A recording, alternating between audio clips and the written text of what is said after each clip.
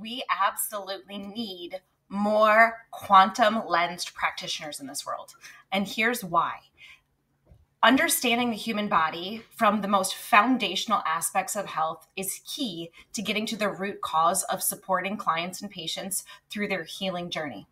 And unfortunately, these days, our modern environment is so different than what the human body has ever been a part of over the course of the past 100,000 years, right, of human engagement with this earth, that when we take people through the quantum lens and we view the body and supporting the body through the quantum lens, we are simply bringing patients and clients back to their natural environment, or as close to their natural environment as is humanly possible, while still living as a part of this modern world.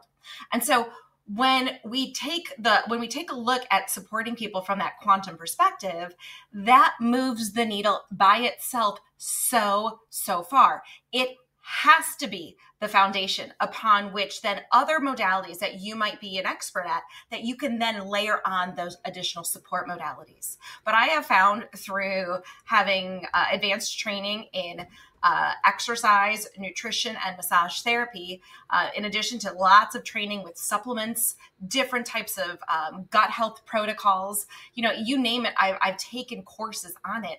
And I have found that the only way to truly start to support the body is to put the body back into its natural state. That really specifically starts with the light environment.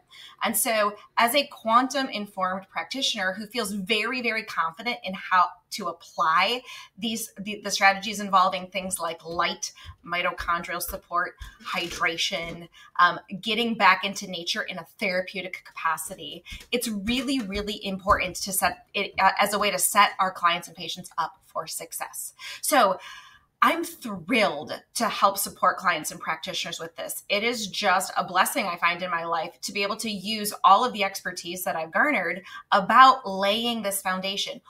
What is the order in which we want to layer upon light support? How do we start to implement strategies involving mitochondrial health, from things like red light therapy to deuterium depletion? What about earthing? What about non-native EMF mitigation? What about even things like leptin, which is a very much an energy control system that's supported by circadian signaling? All of these things play a huge role in getting the body back into its natural state. And then once it's back into its natural state, we can start to apply additional support modalities if needed. For example, I love supporting clients through opening drainage pathways and supporting important detoxification pathways if it's needed. I love working with clients on movement-based practices, fascial health, connective tissue health.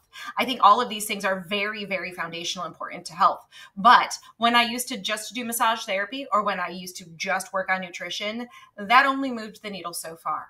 And now I'm thrilled to be able to offer the quantum lens and feel confident in engaging my clients into a quantum lifestyle that then moves the needle even further than any other modalities will by themselves. So as a quantum informed practitioner, you really truly lay an essential foundation that clients can go to, and upon which they can not only access their body's own innate healing wisdom, but then you can layer on additional key support strategies that you have found to further support your clients and patients on their healing journey.